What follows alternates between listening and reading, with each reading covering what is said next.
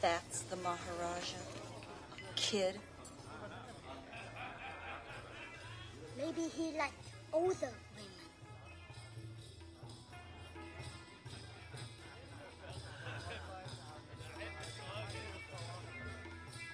Captain Blumbert was just telling me something of the interesting history of the palace, the importance it played in the mutiny. It seems the British never forget the mutiny of 1857. Yes, well, you know, I think there are other events before the mutiny, going back a century, back to the time of Clive, that are more interesting.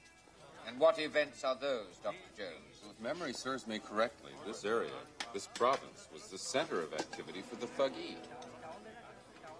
Ah, sneak surprise. What's the surprise?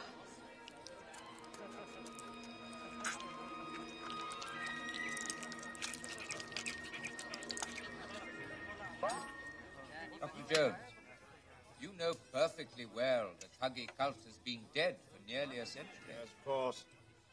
The Thuggee was an obscenity that worshipped Kali with human sacrifices. The British Army nicely did away with them.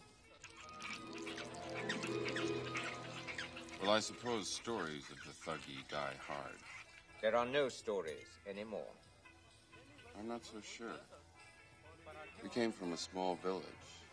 Peasants there told us Pankow Palace was growing powerful again because of some ancient evil. Village stories, Dr. Jones. They're just fear and folklore. You're beginning to worry, Captain Blumber. Not worried, Mr. Prime Minister, just interested.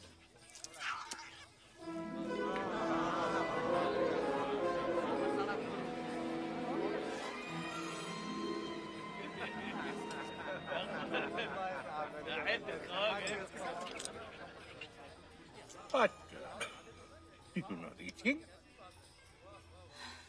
I had bugs for lunch. Give me your hat. Why? Because I'm going to puke in it. You know, the villagers also told us Pankow Palace had taken something. Dr. Jones, in our country, it's not usual for a guest to insult his host.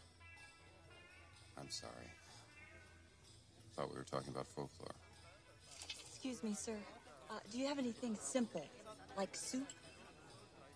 What exactly was it they say was stolen? A sacred rock. You see, Captain? A rock.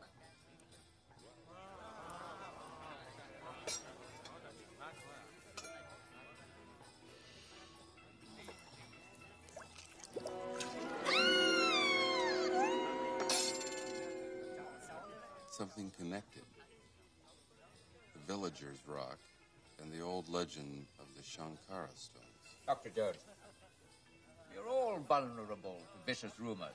I seem to remember that in Honduras you were accused of being a grave robber rather than an archaeologist. Well, the newspapers greatly exaggerated the incident. And wasn't it the Sultan of Madagascar who threatened to cut your head off if you ever returned to his country? No, it wasn't my head. Then your hands, perhaps. It wasn't my hands. It was my misunderstanding. Exactly what we have here, Dr. Jones. I have heard the evil stories of the Thuggee cult. I thought the stories were told to frighten children. Later, I learnt the Thuggee cult was once real and did of unspeakable things. I'm ashamed of what happened here so many years ago, and I assure you this will never happen again in my kingdom. If I offended you, then I am sorry.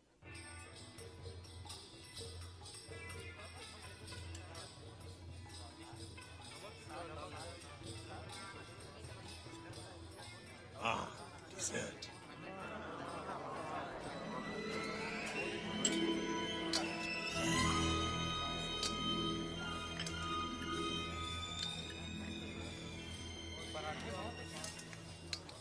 Chilled monkey brain.